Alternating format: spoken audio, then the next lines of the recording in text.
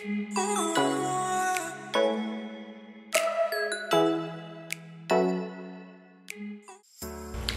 everyone! Welcome back to my vlog.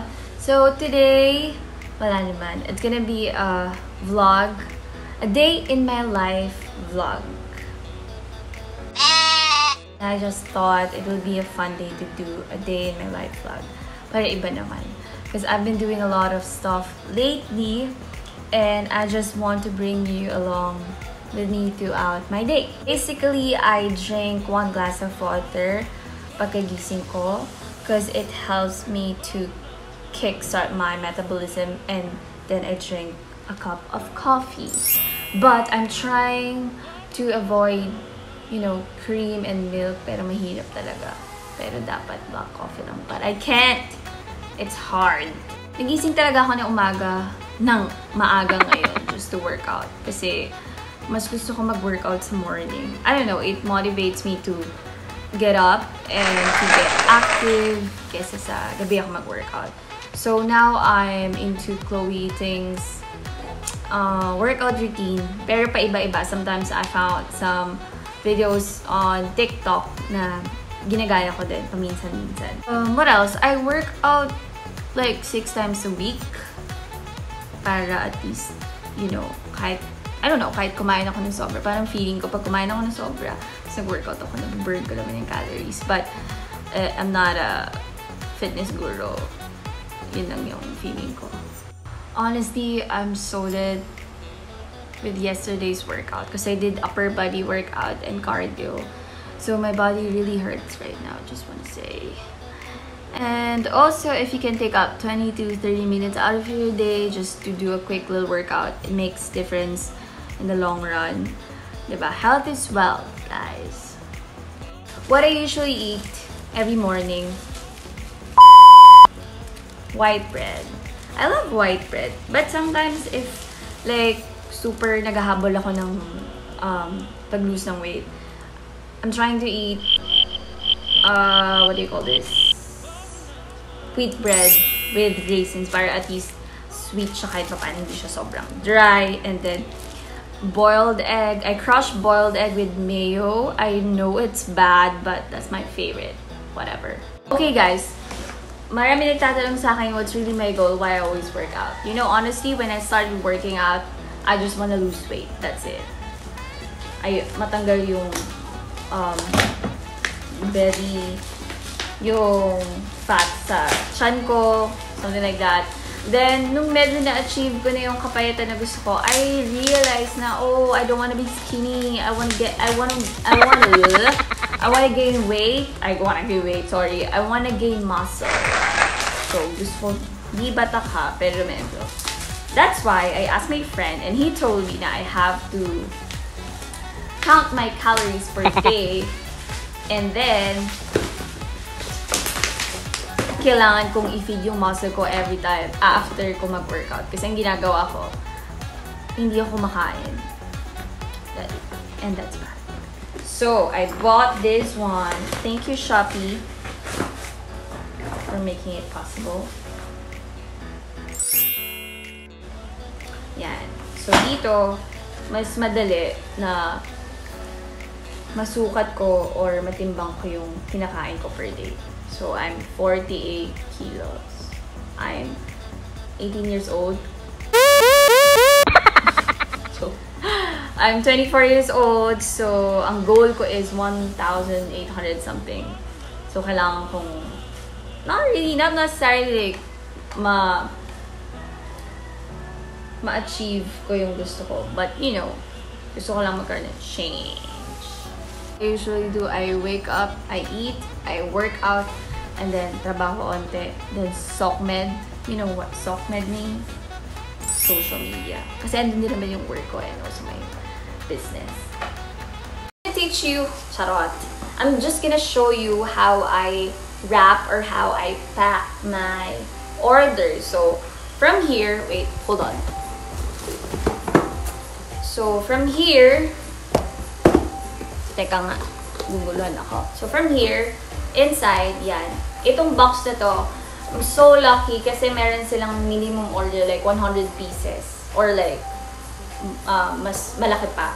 So, ang ginawa ko, naghanap ako ng pwedeng kasabay na small business lang, which is same kami ng gustong size. So, I got like 50 pieces para ma-complete yung minimum order nila. And then inside, at you know what, nung una, Japanese paper lang gamit kasi cheap pa ako nun. Pero medyo naka-ahoy-ahoy na tayo sa buhay. Yun. And then I print this out. It's a thank you card or like a reminder. Marami nagtatanong bakit ang naughty nga daw ng ng mga thank you card ko. Hello, I'm selling sexy sleepwear, bitch. Char. And then this one, I got this from Shopee, and then the item nasa loob siya. So sorry na cut. Each box meron siyang what do you call this? Meron siyang paper. Kasi I don't wanna really go out because of the entire situation, you know.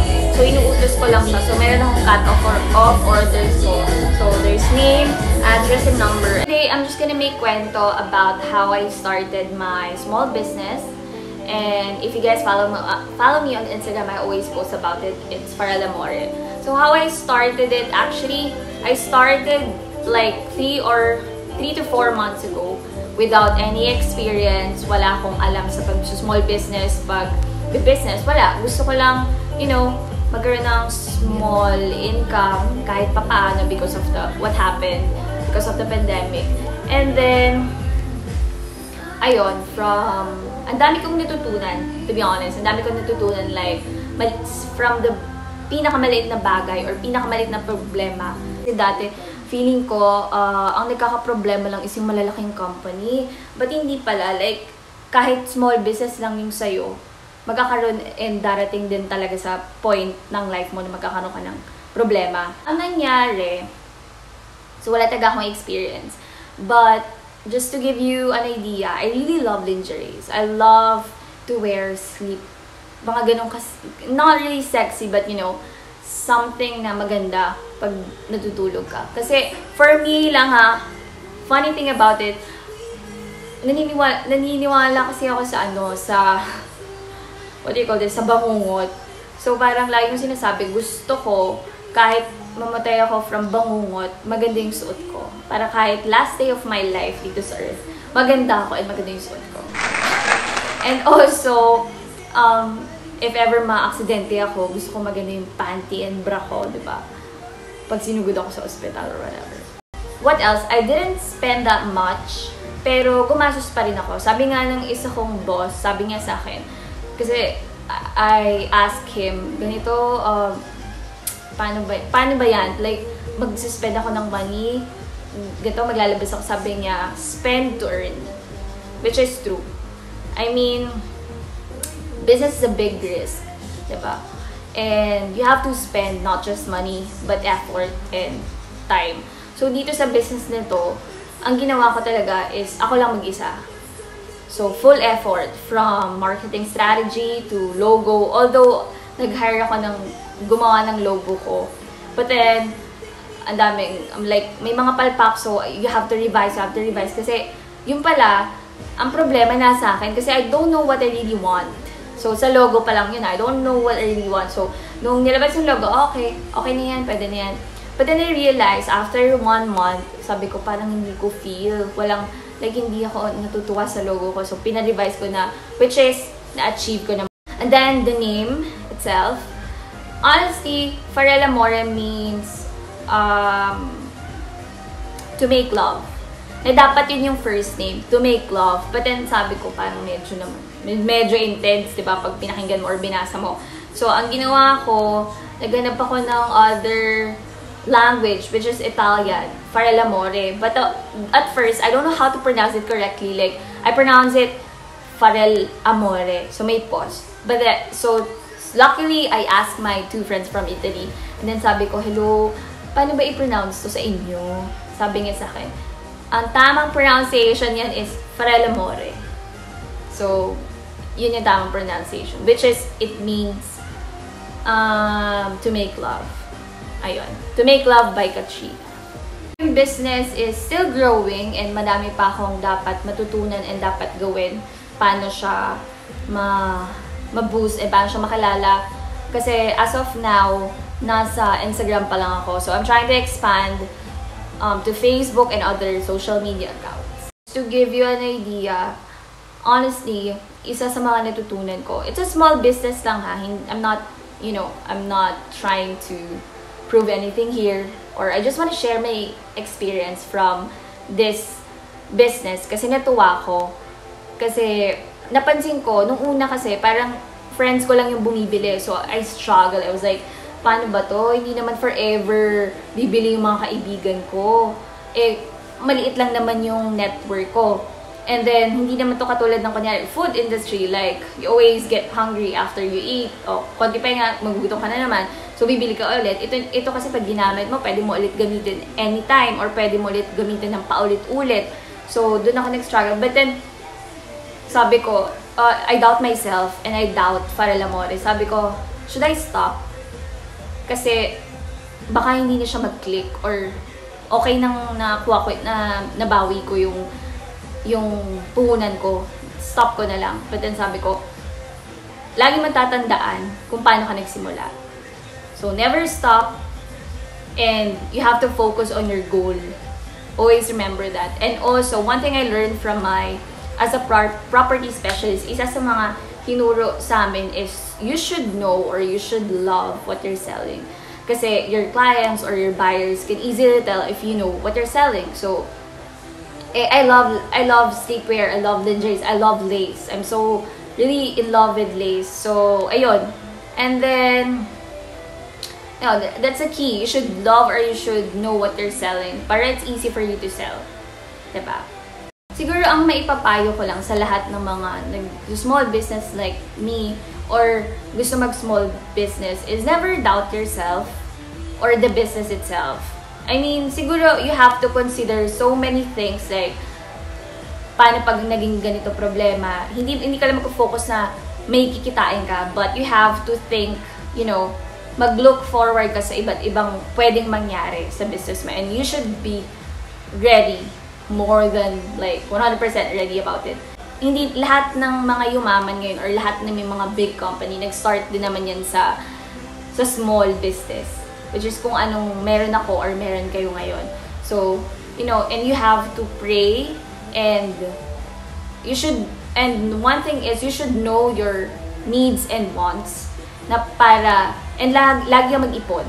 I mean, kung anong kinikita mo dun sa business na yun, itabi mo. And then pwede mo siyang gamitin ulit para dun sa business na yun. Yeah, to help your business to grow. You have to know your needs and wants sa buhay. Kasi, don't spend too much sa mga material things na hindi naman masyadong kailangan. Kaya, one thing I learned and I'm still practicing na pag may gusto ko isang bagay, hindi ko siya agad ina-add to cart. Ang ginagawa ko, nagpapalipas ako ng 1 oras or 2 oras para isipin kung kailangan ko ba to or ilang beses ko ba ito magagamit or worth it ba yung pera na isi-spend ko. And also, sabi ko nga sa sarili ko, if ever mag-click to or hindi, at least ginawa ko yung part ko and not just simple effort but like full effort. And naniniwala kasi ako na mas okay magsisi sa isang bagay na may ginawa ka. Hindi lang basta ginawa, but full effort kaysa sa bagay na wala kang ginawa. Right. Thank you so much for listening and watching my video. Sana may natutunan kayo sa mga gusto mag-start, mag-small business and my current business ngayon. Sana may nakuha kayong idea and also learnings from my vlog. So that's it. Thank you so much and hope to see you in my next vlog.